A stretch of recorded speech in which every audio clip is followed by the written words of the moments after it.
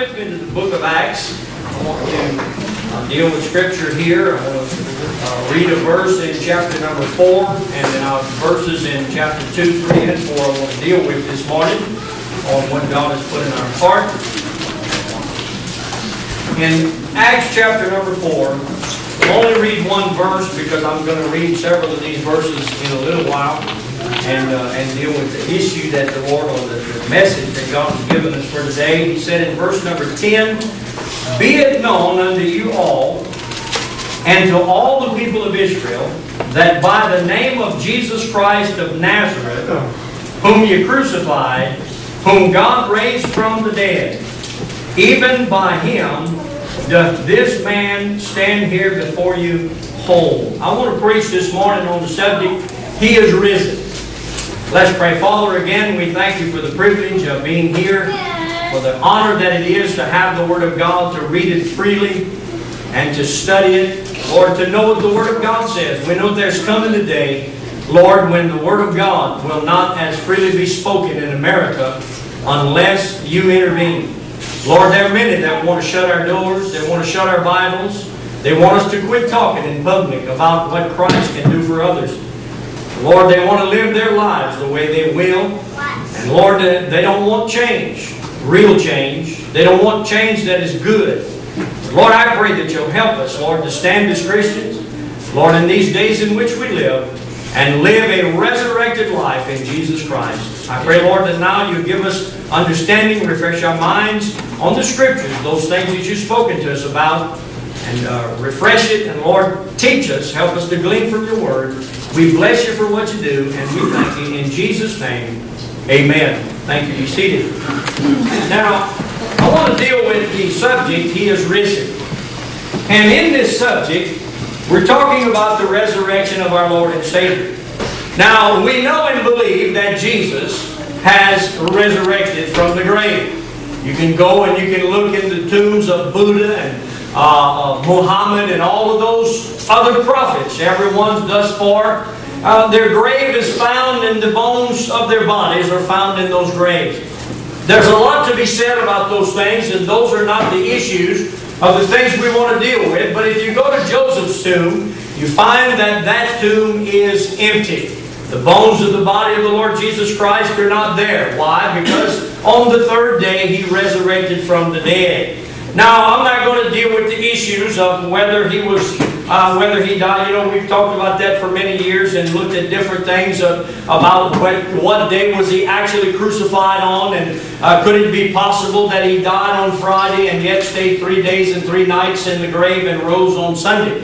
Now, the Bible does say that on the third day He rose from the dead. It didn't say on the fourth day, but it does tell us that the third day He rose from the grave. It doesn't mean that He was actually in the grave 72 hours, but necessarily that He arose on the third day. He died the one day and rose on day 3.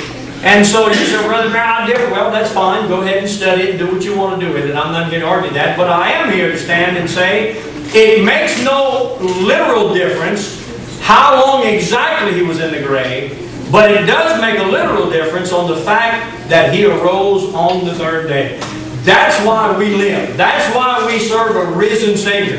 That's why we can be excited and live a resurrected life in Jesus Christ. We're not to live a dead life. We're not to live and give dead offerings and dead sacrifices to God. God said, I'm not interested in sacrifices. I'm not interested in offerings. What I am interested in is obedience. And the Bible said that He gave His life that we might live in a different life. We might walk in the, as the Bible tells us, in the newness of life, which is a resurrected life. We're not to live as we lived before, being dead to God and alive to sin, but we're to live a life that is dead to sin and alive unto God. That's what our life is to be. Jesus said, I'm come that you might have life and that you might have it more abundantly. Now believe this. It's not the abundant life that Joel Osteen preaches about, that Jesus said that because He gave you abundant life that you're going to have riches and fame and popularity and you'll have everything that you ever wanted and all this.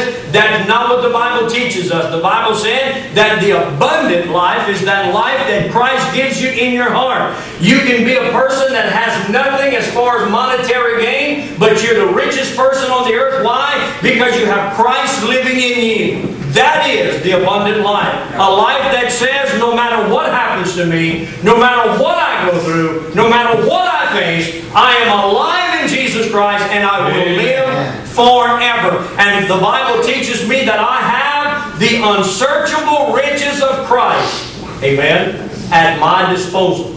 I don't want fortune and fame. I don't need all of that.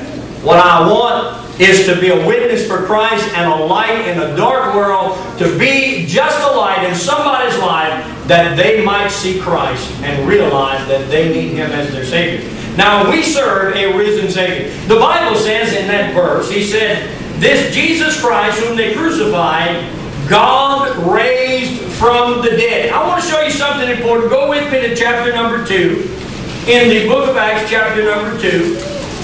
And I'm going to begin reading in verse 14, but I want to say some things about the verses 1 through 13. Now, we know that verses 1 through 13 deals with the day of Pentecost. It deals with the day that the Holy Spirit, which was the promise that was given by the Father, had finally arrived, which was 10 days after Jesus Christ left. When He told Peter, He said, go and wait for the promise of the Father.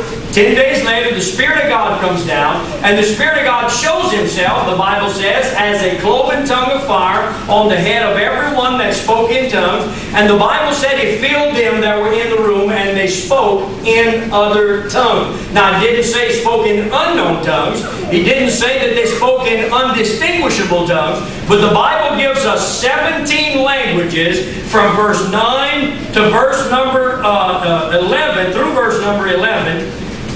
17 languages that they spoke in. Now, the Bible doesn't say that any of those spoke in a tongue that nobody could distinguish. There was a reason for this. There were at least 17 different people, or tongues of people, that were represented in that room that night when they began to speak. Now, here in Acts chapter number 2, and you look at this, and the Bible said, look at verse number 13. I want to start here. The Bible said that there were those, well, look at verse 12. They were all amazed and were in doubt, saying one to another, what meaneth this? Now, verse number 11 says that the 17 different languages of people all said the same thing. They said, wait a minute, are not these men Galileans, yet they all speak in our tongue the wonderful works of God. Now, if somebody speaks in tongues, it means that somebody's going to understand what they're saying, because they're going to be speaking in the language that that person knows. Never do you find in the Bible that anyone spoke in a tongue that was undistinguishable, that nobody could understand. The Bible tells us if anybody speaks in tongues, it has to be at least 2, no more than 3.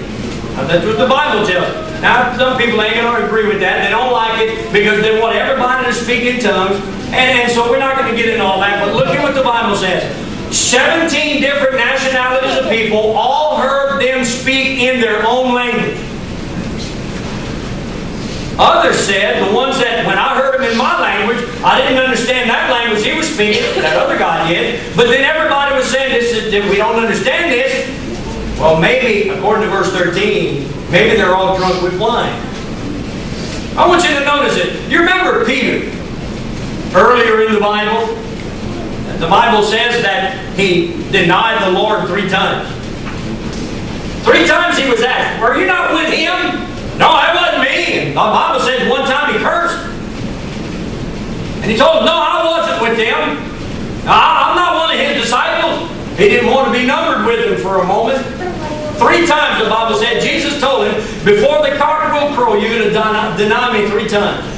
Well, you know, Peter was bold. You know, when they first come to arrest Jesus, Peter pulled out his sword and warned, buddy, I'll tell you what, he cut off that dude's ear. He wasn't aiming for his ear, he was aiming for his neck. He was going to kill him. Thank God an angel or whatever knocked that sword and made him cut off his ear. And the Bible said Jesus picked up his ear and put it back and healed it instantly. I'd like to see that happen on some of these TV programs where these healers are doing that. Let me see something instant, dude. Cut off somebody's ear and put it back on. Then I might You know, everything they heal is something you can't see and the doctor can't verify either. It's all got to be some hidden thing. They all are in it as far as the money. It's not about healing. It's not about reality. It's not about God blessing somebody. You know, when God heals somebody, God gets the glory, not any man. That's the difference in scriptural healing and what we see on these healing TVs today. That's what's going on. They're just healing you. They're taking all that corrupt money out of your pocket, is what they're doing. And they're healing your pocket from having evil things in it. That's what they look at. But look at verse 14. But Peter, standing up with the 11, lifted up his voice and said unto them. Now you see, Peter was bold. Peter was loud. He was boisterous. He wasn't afraid to say stuff. The problem is when he was counted with the disciples of Jesus, he said, no, that wasn't me. He was quick to say it wasn't him. But you know what? Now, he comes to the defense of his fellow brethren. When he realizes that these people were mocking and saying, hey, they're just a bunch of guys, they're men that are full of new wine, they're just drunk. Peter said, hold up a second here. I may have denied my Savior 3 times like he said I would, but I've got to say something here. You know, there's something about being a Christian. When it comes down to where your back is against the wall and you say, well, Brother Barrett, I just don't know if I would be able to say anything if somebody walked up to me and said something. I just don't know if I'd be able to say it. When the Holy Spirit backs you up against the wall, you got nowhere else to go. You're going to speak up. Sometimes, sad to say, that's the only time that we do speak up. And God has to